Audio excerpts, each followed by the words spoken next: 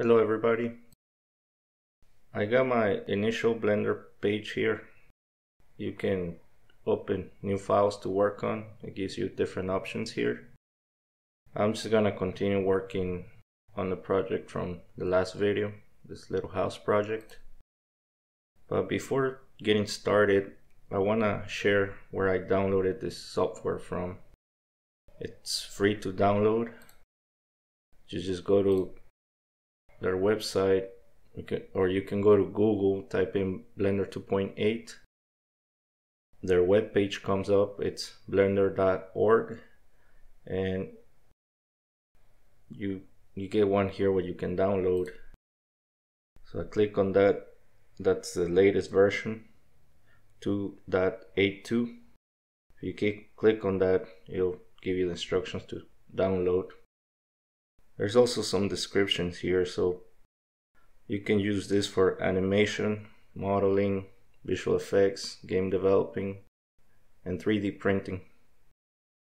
It's free and open source, so you can use it, share it, change it, or sell your work. Or you can join the community over here. Now going back to my project.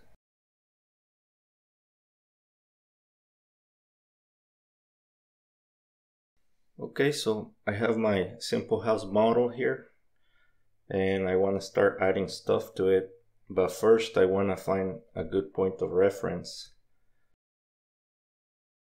So right now my point of reference is the 3D cursor, which is right at the center of the house. But when you start adding stuff, it's hard to take measurements or add things to it when you're referencing the center. So it's better if I use one of the corners. I'm gonna use the corner down here on the left and at the back.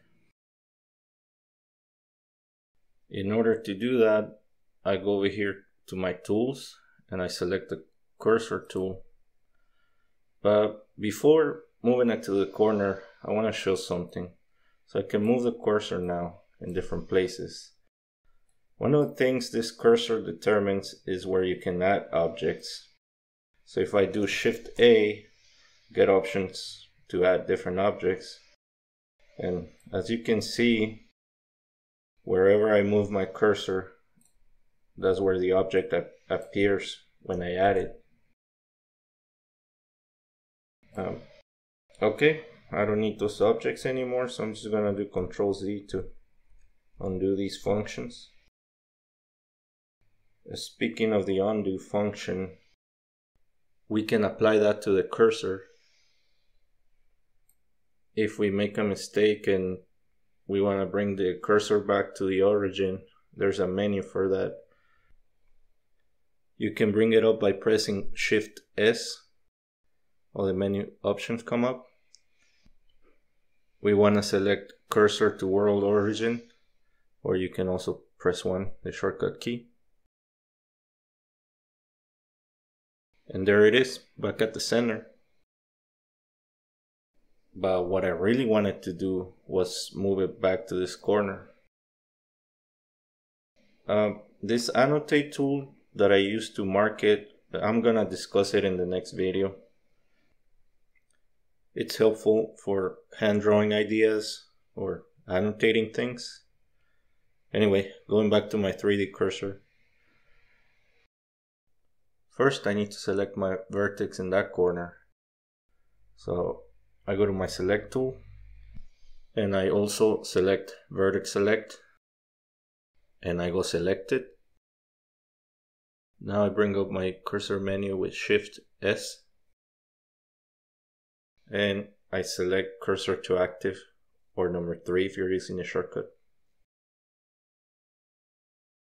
Now I still have one more step to make this corner the object origin. What the object origin does is that it controls the pivot point, which I'm gonna show now. But first I need to switch to object mode. This time I'm gonna use the shortcut key Tab, one more hotkey in our arsenal, and it works the same way in reverse. It switches from object to edit mode. Now I select my object and press the hotkey R for rotate.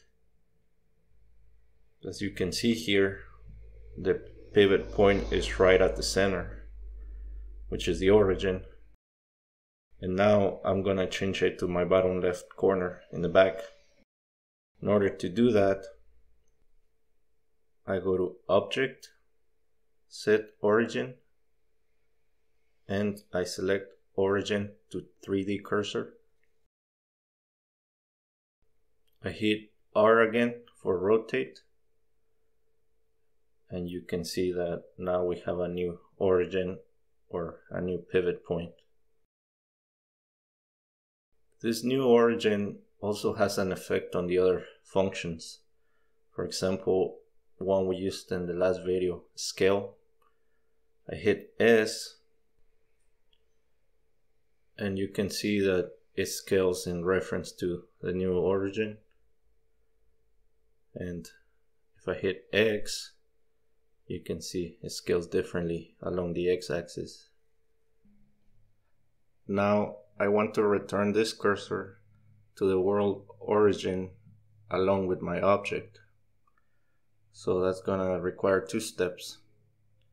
First, I open my cursor menu, Shift S, and I do like before, cursor to world origin.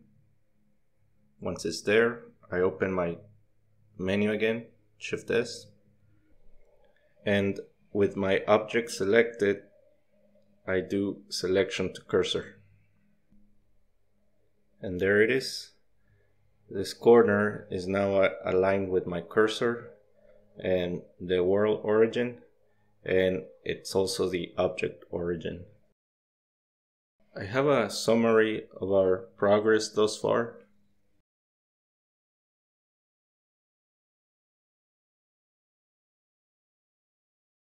These are the tools, functions, menus that we cover for this video. Pretty much the 3D cursor and the menu, changing the origin, rotating, using tab to change from edit to object mode. And I also highlighted the functions from the previous video that we used for this video. So I'm keeping track of the progress that we make on each video and how the different tools apply to it. And as you can see here, in 2 videos we've covered and used 19 functions. I believe this will help us in the future. Thank you for watching.